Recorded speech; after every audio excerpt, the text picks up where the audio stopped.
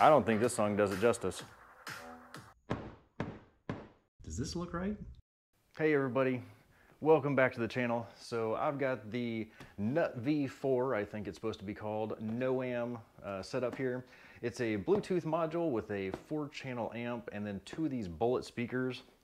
And from what I'm seeing other people doing on their carts, they're putting the the sound bars up here at the top. They're hooking something over here to this side rail.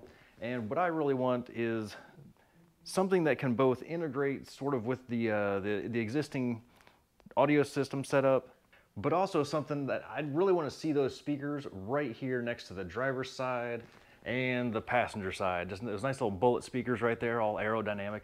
And then mine would then also, because I've got those nice little kicker speakers right here.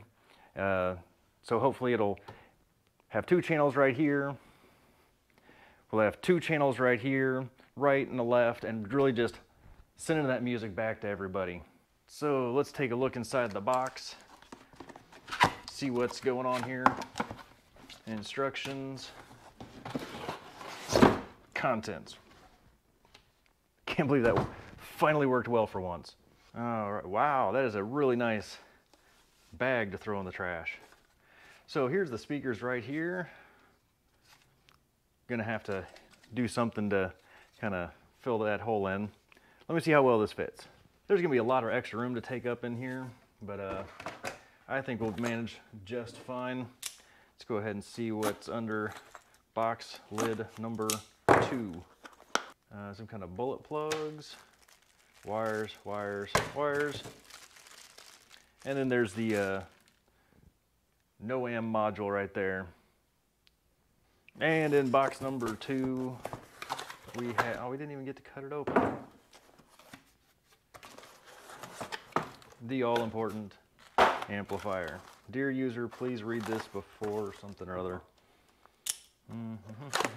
And it looks like we've got some, I don't even know what this is. We've got thingies, and it smells funny. And we've got more wires. And just because I'm curious for what these smelly rubber things are, let's take a look at the instructions real quick to see. You plug wires in, this here, there we go, pads, rubber pads. Interesting. So these probably get wrapped around the tube bars to help grab onto it and suck up the extra room. That's a lot of them, but we may have to come up with something else just to help fill in the blanks. And something else good to know is that channels 1 and 3 are the right channels and 2 and 4 are the left channels. So there won't be a front and a back, just a right and a left. So here's a rough fit of how it's roughly gonna look. That's why it's a rough look. And from the other side, it'll be about like this, and I'm questioning how much I really like that look. Not so much for the bullet part, but for the where the speaker connections are.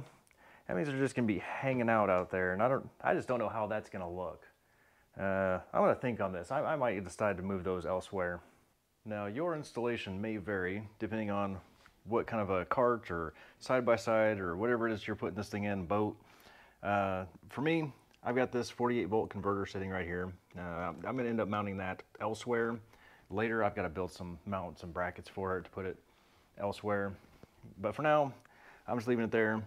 And the amplifier, I'm just gonna set right here next to it for now. I've got a few other projects lined up, but I do want to lay out the cable because I'm going to mount this temporarily, at least, right up here at the center of my dash. And I've got some other projects coming, so it's not gonna be there permanently, but there is plenty of room to run it from underneath the seat, up and underneath the cart, and then put it up underneath the dash. Let's go ahead and hook this up and see what it looks like, and then I'm still considering those speakers over there. I just don't know. All right, now I got it wired up from up underneath the dash, and this is just a temporary setup, so we just went ahead and fixed it to a screw that's already in the dash. And let's go ahead and get it powered up. I've already got my DC converter hooked up, going to my little fuse box right here, and the power wire run right here, and it already gets power. That's a pretty cool feature. Set that off to the side, and for now I've got the left and right channels separated here. Got the let's see here, it's the odds are right, evens are left. Odds, evens, right. I'm gonna confuse myself anyway. So you got 1 and 3, 2 and 4, and let's go ahead and hook up the speakers and get the wires run. Which means now I've got to figure out if I'm going to put them down here where I think it'd look really cool, but it's gonna have the wires poking out a little bit, or if I'm gonna put them up at the top. Decisions. This is why I don't go to Starbucks. So I've spent a long time putting square poles into round holes and round poles into square holes, so we're gonna see what we can do here. I'm gonna go ahead and try it at the windshield. So what I've done here is I went ahead and put one of the I put the medium sized one, the one about like yay long. So you got long, medium, short. I went ahead and picked the medium, put it right here in the little handle part, grabbed one of the short ones and stuck it right here. And then what I'm gonna do is roll this thing up real tight, make a little tube, if you will, and then smash it into here. We'll pull the tape off, of course, but smash it in so that it fills up the curve and smashes flat against the flat pole. This will work, I'm sure. There we go, make a tight little roll just like that. And that might need trimmed down just a little bit, and you can just peel it back, because once this thing gets jammed in there, it's not gonna come undone. So once that gets nice and rolled up, it takes up quite a bit of that room. So yeah, that's probably gonna have to get trimmed down just a little bit. And there we go. There were some trials. There were some errors. But honestly, I gotta say, that's pretty strong. I'll see if I can get a picture of what it looks like in here. So it's just coiled up in there as tight as I could get it, and just jammed in there, just rolled it up and smashed it flat and got it in there, and then cranked the those Allens down. And that's pretty secure. I don't think that's going anywhere. At least not for, golf cart standards. Your mileage may vary. Now I've got the passenger side on, and it's time to move on to the speaker wiring. The fun part. I have my 4 wires laid out, and I went ahead and marked which ones are going to be on the passenger side, the right channel.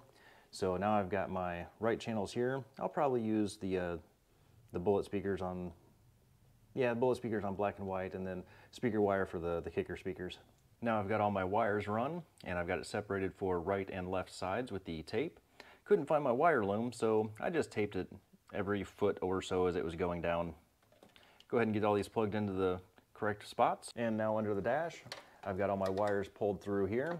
I'm gonna go ahead and run all of these to the correct spots, and again, got them taped so I know which one's right and left. So I've got it all hooked up, I got it playing, sounds great, and so I decided to test how much power it was pulling, and found out that it was only pulling a couple amps, so I went ahead and pulled the big blue out. The little guy right here, it's just enough. But that's when I noticed I've got sound, I've got sound on the dash here, I've got no sound out of the speaker. So now we gotta figure out, why do I not have sound out of the one speaker? I'm not sure how well you can see my multimeter here.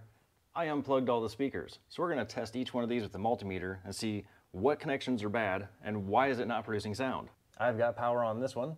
So it's channel 3 that's not working. I've got power from the amp. I'm getting signal from the first connector, and the speaker connection is nothing. Why? Brand new wire. Can a brand new wire be bad? Let's test another wire. Well, that was fun. Let's see if we have power now. Yay! All right, now let's see how it sounds. Let's get this all put together. Okay, so we got everything put back together. We have all 4 speakers working, and we're gonna go ahead and play some music and see how this sounds. I think it looks pretty nice. All right, got some royalty-free music going here. You can control the volume on your phone or on the little pad up there. As far as low end goes, I'm just not really hearing it. It sounds great, and it does get loud. And if you guys wouldn't mind smashing that subscribe button, it would greatly help out the channel so I can keep bringing decent content to you guys and maybe some different equipment and other things. I do have another few things that I'm going to be installing here in the next couple of weeks, so look forward to those videos. And if you don't mind no low end, it sounds great, plenty loud.